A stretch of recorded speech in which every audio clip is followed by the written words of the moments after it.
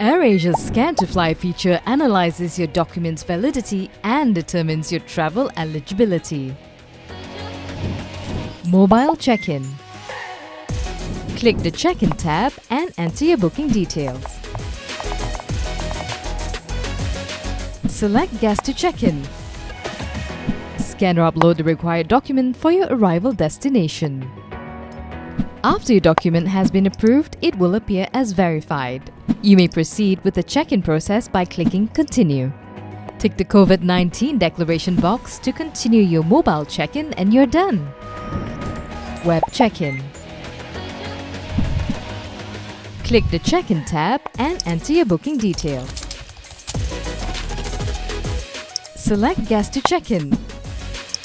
Upload the required document for your arrival destination.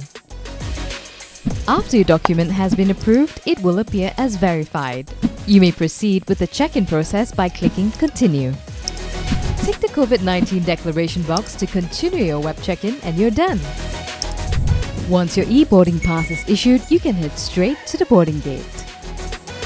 If the verification is not successful, you'll receive a boarding pass with a travel document verification required watermark. You will then be required to go to the check-in counter on the day of departure.